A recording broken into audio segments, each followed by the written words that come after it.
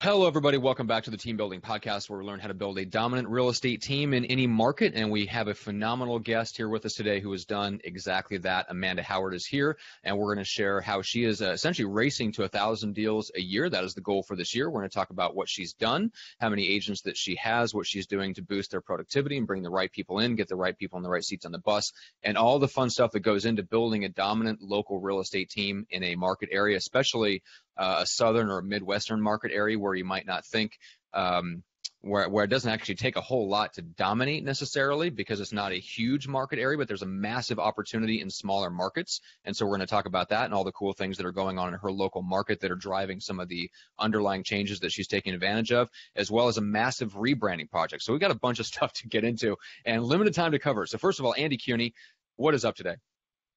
Not much, man. It's Wednesday, so we just got done hammering out a team training. That was awesome. We love it. We had really good attendance today. We had about 20 agents in attendance, so it was a really, really good one. Yeah. And by the way, what is Omaha's Elite up to in terms of agent count? Are we over, is it 35, something like that? Right now, about 22 full-time agents, and then we have approximately 14 part-time or sub-agents.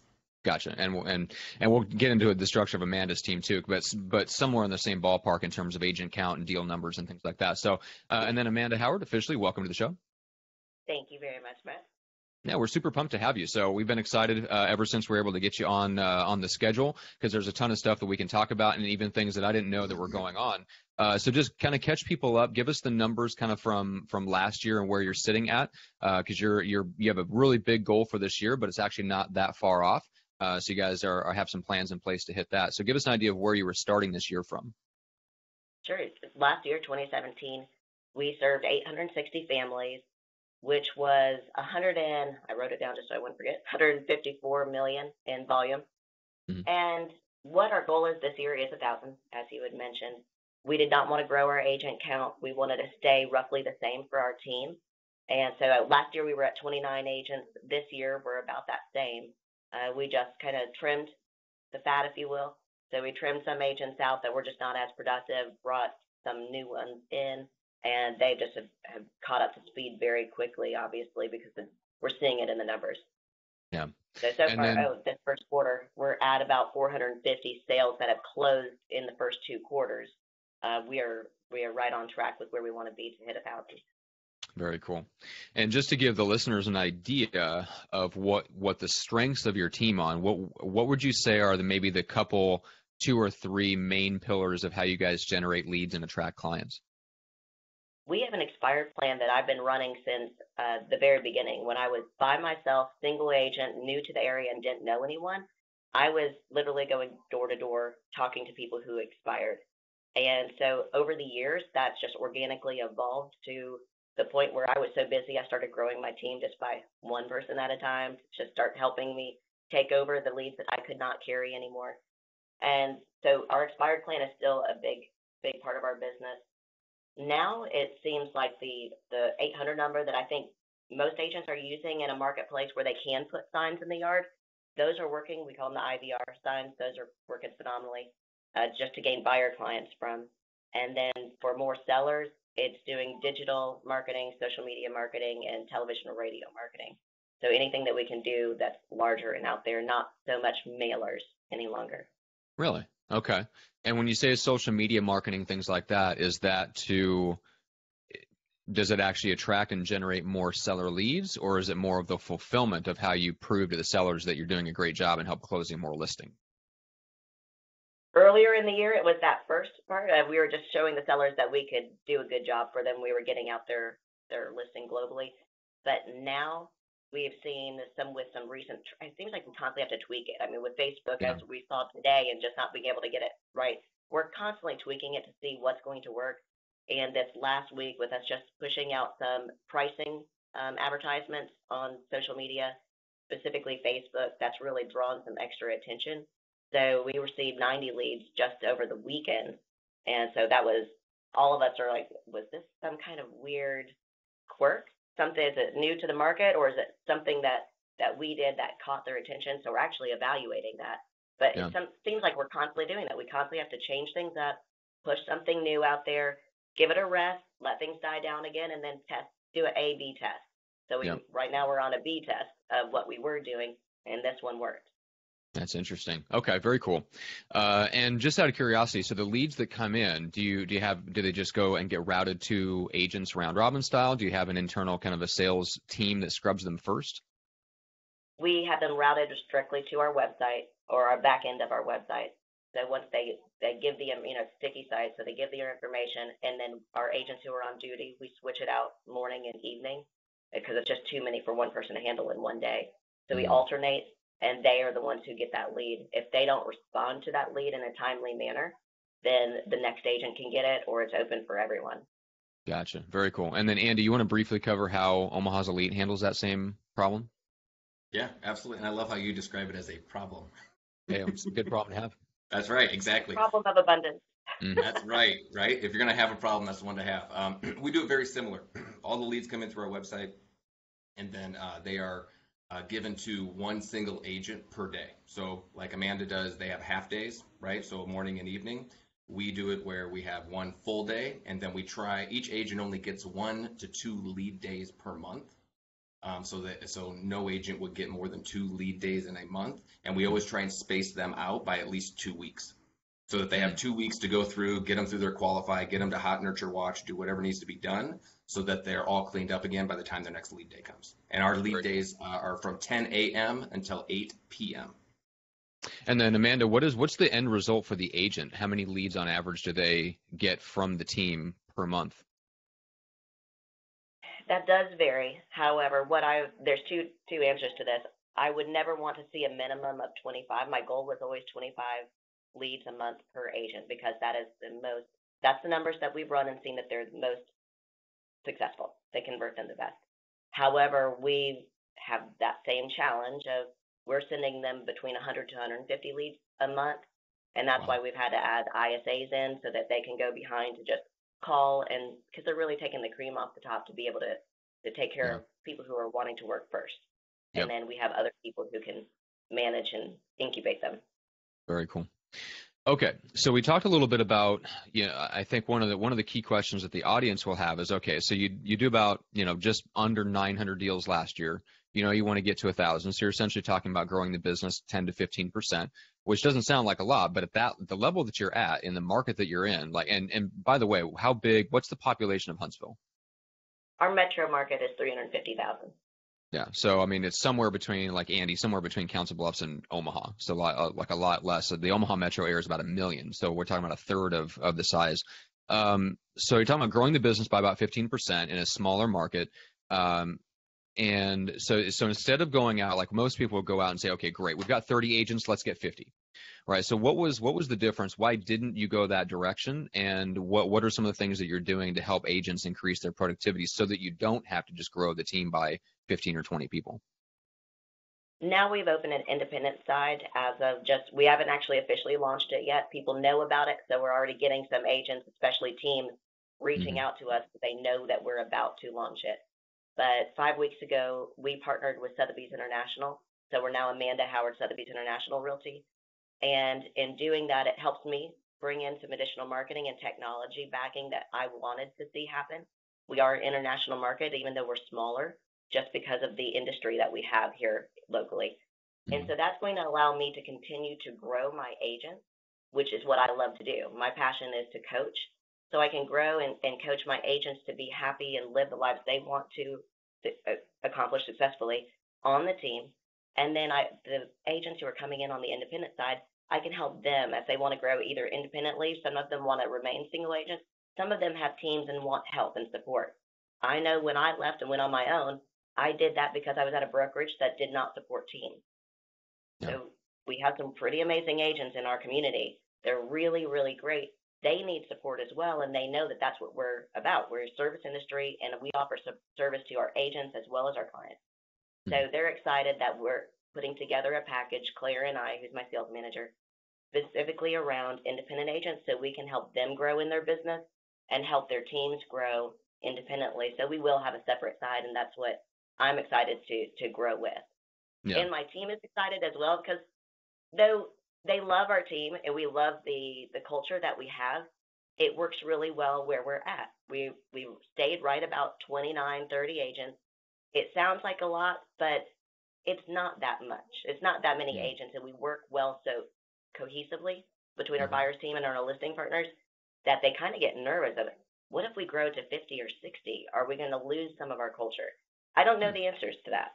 Yeah. However, I'm really happy. We're really happy. If we hit 1,000 this year, which I think we will, we're hitting our goals. So why not be able to pursue the passions that I already have and they're happy that I'm doing, because it keeps me motivated to keep helping them. If I can just help other people under our roof, we call it our family. We want to just help our whole work family grow. Okay. So I many went down a questions. long Before I get to my 17,000 questions, Andy, what have you? What's your initial thoughts? I love it. I love how you can just tell the way that Amanda talks about the agents on her team. You know what I mean? That she actually cares. And I love how when you ask her about her real estate business, she talks about the value that she's providing and how she's adding individual value to each one of her agents. Like that's the first thing that comes out of her mouth. You know what I mean? Because that is so important. It's about, it's a lot of times what Jeff talks about. Yeah, you can remove yourself from production, but then you've got to take that time and put it into your agents, right? Yeah. And a lot of people, when they get to that point where they remove themselves from production and then they think they're just on vacation, right? And you can see what Amanda's done is she's turned around and spent all her time and efforts now on her agents and then also growing the independent side. So I love it. I'm excited to hear the next 20 minutes of this. All right. Well, let's there's a couple of different directions that we can take, but I want to dive into the personal development side first, because outside of when you're talking about getting to 1,000 deals, you don't consider the indie agents that you're bringing on under the Sotheby's brand as even a part of that. You want to grow the team, where the team that already exists is doing 1,000. And you mentioned that you love coaching, you love personal development. How does that translate into your daily schedule? How do you build that in so that it actually gets done?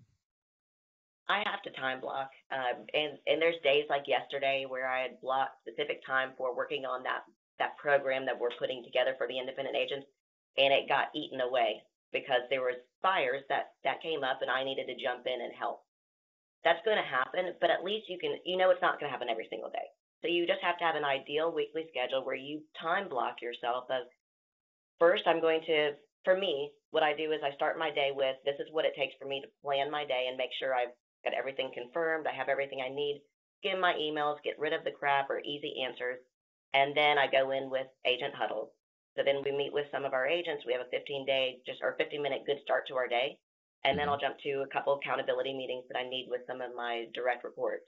And then I'll jump into an hour of handling all messages, responding to everybody so I can clean out my email, and then I'll go into something of training, whether it's a video, sometimes it's self-help, sometimes it's a program that I'm working on, planning for our next team advance.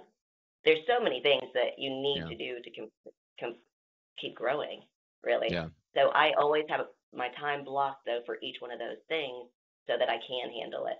Then I'll have lunch. I like to eat every single day. And then after that is usually my additional planning time where I'll just say an additional project, or maybe it's I Mhm. need to walk the office and I haven't had time to doing this conversion over with our rebranding for the last 5 weeks. I've not been able to see my personal agents, my team that much. So now I've been blocking that time where I can go back to sitting in on some of their meetings or going to lunch with them or seeing what I can do with just in the last 2 days. I've heard that they would love some additional scripts and dialogue help over some pain point items that they were having. So I'm going to jump back into those. So there's always something, but I make sure I add that time in there for my team cultivation to find out what do they need, make sure they feel loved on. Some of them need additional accountability because they forgot, maybe they fell off the wagon a little bit while I wasn't watching for the last 5 weeks. There's always something. There's something Yeah. for everybody's different. Is the what's the goal in terms of how often you'd like to really sit down with each of your agents directly, just one-on-one? Do you try to hit every couple weeks, every month? What's the goal? One-on-one would be every other week. Hmm. My personal heart is I wish it was every week, but I know that I can't do all the other things to grow the business. And I do have a family with 2 teenage daughters, which, goodness, that's a lot. They Yeah. take it. I thought as they became teenagers, they need you less.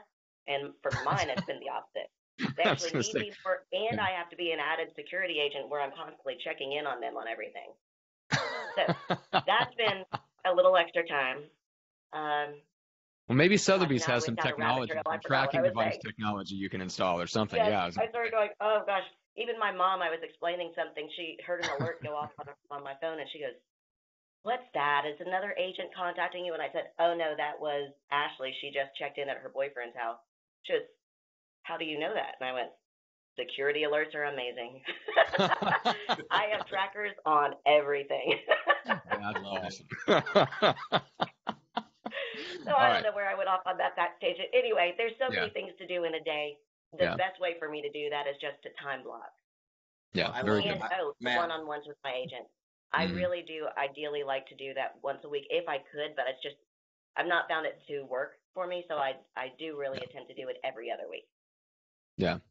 I just love the fact that Amanda brought up time blocking, because it's not important unless it makes your calendar, right? And so it's got to make the calendar. It's got to be done. And I love that they're hearing directly from the mouth of someone who's going to do 1,000 units this year. Because I run into agents all the time who do 50 units, and they're like, "I'm too busy to time block." No, you know what I mean? I'm just like, you're just holding yourself back, and I love the fact that you brought that up. Yeah. All right. So let's talk about the rebranding a little bit and the strategy behind kind of what you're doing and the next step, right?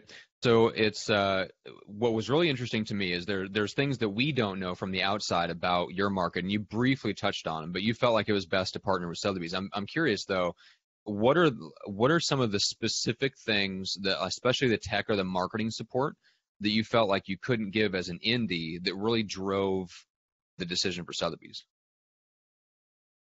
The global marketing that Sotheby's offers and the heritage behind the name, it really brings a lot of value where it's already recognized. So we have people coming in from Virginia and DC area and California quite often, starting to get a little bit more from Texas as well. But those were our two major markets or feeder markets where people were coming in from. And they don't know Amanda Howard. People locally know Amanda Howard Real Estate because I was so involved with the community, and I have been for quite a long time. But if they've never been here before, they needed to find us online. So we really were staying on top of our technology with making sure we were marketing as broad and big as possible with our social media and online marketing. With Sotheby's, it just gives us an added name recognition. Now, not only are we still continuing with what we already have been doing with marketing, we get to add their marketing on top of it. And their marketing, I'm already seeing a benefit from that. Even though it's only been 5 weeks, we see a massive increase in our people that are relocating in, already knowing about us and contacting us directly, not even through a relocation company, which, as all of us as agents know, is very appreciated. Because those relocation companies, they're hitting us 35 to 45% now. Yeah. And so when they're coming through somebody who is already referring us, we don't have to have that referral fee. Some of them coming directly to the site, so we had nothing. Or if it's coming from another agent, an affiliate in California, we're happy to pay that 25% over that relocation company who's not doing anything for us. Gotcha. Okay, so that makes sense. So one of the big questions I think a lot of the listeners have, especially if they work for or they own an indie brokerage now, a lot of them will have teams within their brokerage, right? And so that's always an interesting balancing act. And I know you're at the start of that journey, but what do you feel like are the things that you'll provide the indie agents that you've seen like provide a lot of value to your team, but you can still offer to your indie agents without having to bring them onto the core team? Sure. And that's what's interesting as we grow this is I'm getting to, as I said, I've had a handful of agents already reach out to me before we made this public to go start recruiting, and they've told me what they want. So what I thought that they wanted and what they actually want are a little bit different.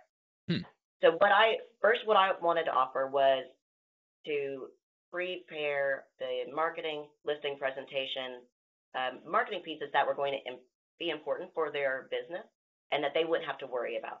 I wanted them to have support with closing department and listing departments to do quality control checks and be able to get things done more economically for them so that they wouldn't have to put out that added expense or some of the things we were just going to do for them to ensure it gets done so they could stay productive. Face-to-face with clients, we know it only works to make them money if they're out selling and face-to-face with clients. We could do some of this for them. Offering a cheaper plan and making it all make sense with just not nickel and diming the agents, just a one monthly fee that covers everything, covers desks, covers computers, covers E&O, covers cards, everything is covered. I just wanted it to be simple. And the simpler we can make it, the more appreciative the agents are. Well, as I shared that with a few of them, they completely agreed. They really were intrigued by all of that. But it was interesting where they already recognize my team. They know me. They know my team. So they said, well, what about some coaching on time management? That was the biggest one. That was the first one asked every single time with 5 people that contacted me. And I said, well, do you want coaching? And they said, where we're at now, we don't get coaching. They say they offer coaching, but it's really not coaching. So would you spend some time with me to help me with my time management? If you're in our family, under our roof here at our brokerage, absolutely. That's what I'm here for, is to help you be more productive. And if that's something you want. And they said, okay, great. And then they kind of like shyly asked, what about added accountability? What kind of accountability do you want? And they said, well, we know with your team, they do check-ins with you. They just make sure that they're on track. You're kind of listening to their scripts. You track their conversion. Would you be tracking any of that? Of course, it's almost talking to teenagers again. Do you want me to check on that? And Okay. they said, well, yeah, I don't want you to post it publicly, because we do public boards for our team. We Right. don't want everybody to know about it, but between you and I, absolutely, I want to improve. Well, absolutely, we will do that. So now we have added in there that we will do coaching. It's not required. It's not going to be at a set time like our team members. They have one-on-ones every other week. We have scripts and dialogues 4 days a week. We have sales meetings once a week. They have all these things that are very structured, and it works great for us. We're going to offer opportunities if they would like it. What I'm going to do is I'm going to call it a success team. So we have a transitional team. If somebody says, I really need to be on a success team for 6 months, we're going to do that, where maybe they're transition. They're having a hard time figuring out how to advertise. Maybe they're having a hard time figuring out how to network, to recruit, to hire. We're going to have a success team where people can sign up for a 6-month period of time, but then also for anybody who is on the team, they're going to have opportunities to have access not just to our sales manager, who they were expecting, but to me for one-on-one coaching whenever they would like to do that. They just have to schedule it with me. And of course, I'm going to be here to make sure that they're successful. So that's been really what's intriguing them, was having that access to additional coaching. That's interesting. I love it. And that's what I said. I thought you didn't like me. And they're like, you're a competitor, but if we're on the same roof, then yeah, I want to learn from you. I always have respected you. And I said, well, that's good to know. That made me feel a little bit better.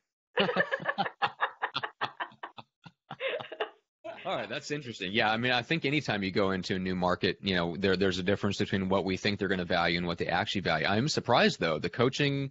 I'm semi-surprised by the coaching on time management.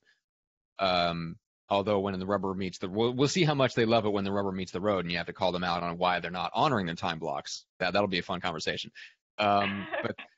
But the other one, the accountability part, that's really interesting. I always, in fact, I think I've yelled at you about this, Andy, like to stop using the word accountability in the pitch to agents, because we know they need accountability. They don't think they need accountability. So I'm surprised that was actually something that you heard like them use that word, because I don't hear agents use that unless you've got the personality type that likes to get their butt kicked to make their calls. And that's a very high D, The only, as I said, the 5 people I spoke to were mega producers in our marketplace.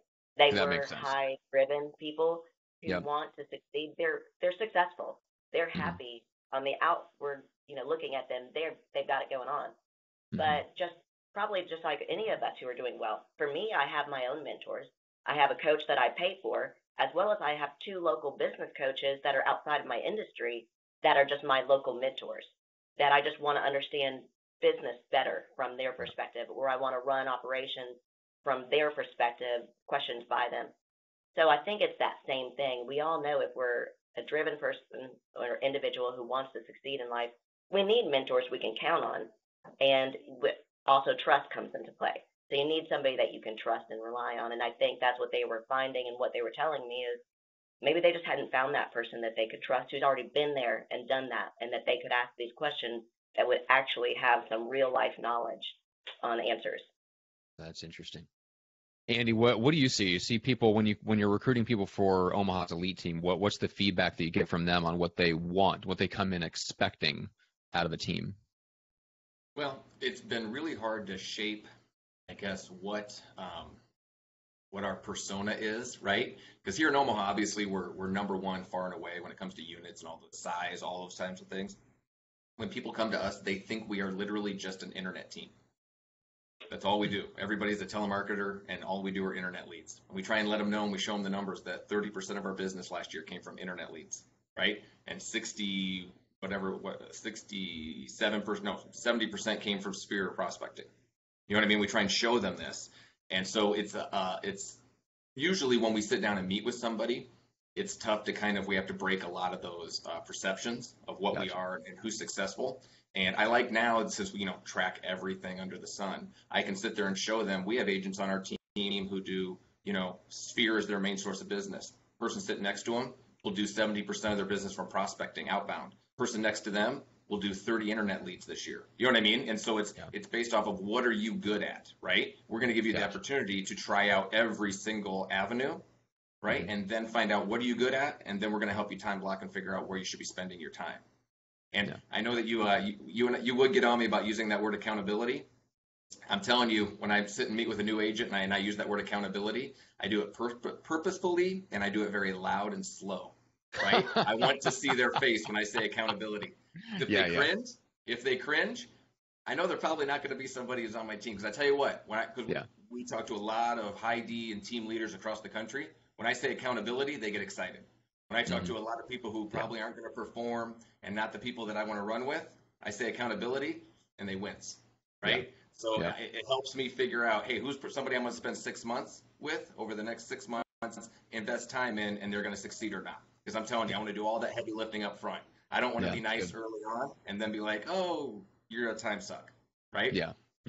Especially if you're gonna add as much value as someone like Amanda's doing, you know what I mean? And really, honestly, openly care about the people that she's giving up her valuable time for. You got to make sure that they're going to do their part. Yeah, it's true. Yeah, and that's the difference between recruiting someone to join your team versus recruiting someone to join and partner with you up under brokerage. Okay, so I've got one last question for you, Amanda, before we do, and then we'll jump off. What's the best way for people to learn about your team, connect with you, and especially for referrals, what's the best way to connect with you guys? They can, for our website, they can go to amandahoward.com, and we do have a careers page for them. But they could also just email me. You can email me directly at amanda@amandahoward.com. Perfect. All right. And that applies for so any agents that's listening to this, if you're in the Huntsville, Alabama area, make sure to do that. If you're listening from outside the area, especially now that she's affiliated with Sotheby's, obviously that's going to ring true with your clients. So if you've got somebody that's moving into that area, which apparently there's all kinds of people who are from California, Texas, DC. So if you're listening from that area, keep an eye out for that. So final question for you, Amanda, is you briefly mentioned just the coaching and mentors that are involved in your life. You're obviously super passionate about personal development. What is your approach to staying sharp yourself, and what are some of the resources that you turn to keep on developing yourself so that you have more to pour into your people? I am constantly looking for the next best place for me to get coaching that is relevant to what I need, because my goals constantly change as well. Yeah. So I do have a business coach, Bob Corcoran, who has been coaching me for, I think, 10 years now. He's been great and been there for me through each development phase. And then, as I said, I do have a couple local mentors that I call on based off of, again, those needs. And I'm in some Madison County leadership groups where it's with public officials as well as business owners that we help each other. They'll call me for mentorship as well as I call them. And that's been awesome. And then there's a couple people in the industry that are just, if they're in that Forbes top 50 list, then Wall Street Journal top 50 list, a lot of us talk and a lot of us are friends. So there's a few of them that over the years we've just gotten to know. We call on and to run things by or send a quick text to say, hey, I'm dealing with this situation. What do you think? Or, hey, I'm going to start this recruiting program. What's been working for you? So it's been great to reach out to other people who are very successful and been there. And we know that it's mutual. We can ask each other for advice. Yeah. Very cool. Yep. And I think if I remember right, you were involved in Rate as of, this has been a few years ago but I know you connect with a ton of people because that's a phenomenal, like even aside from what the actual group does in terms of like media buys for TV and radio, the people in the Rate group, holy good Lord, that is a high level group of people. that's exactly where I get to meet them at, all these top people. Yeah, So I yeah, get so that to makes see them sense. in person. That's great. Cool. All right, so let's finish up with this. Andy, what's the best way for people to connect with you and Elite Real Estate Systems? EliteRealEstateSystems.com. Go ahead and check out the website. You can learn about, you can download the latest podcasts, right? Like this one here. You can sign up for one of our workshops. You can take a look at some of our training and then also learn some more about our coaching. That's right. Cool. And as far as the podcast, make sure to subscribe on iTunes, Stitcher, YouTube. You can get the audio or video versions depending on what your preference is. We always appreciate a rating and a review. And specifically, guys, if you go to iTunes, the goal is to get over 100 reviews by the end of the year. Make sure to call out and publicly thank the guests. So if you've been listening to this episode and you got a ton of value out of what Amanda had to say, in your review, make sure to publicly thank her for her time in the review. So with that being said, guys, thank you so much. We appreciate everyone's time. We'll see everyone on the next episode of the Team Building Podcast.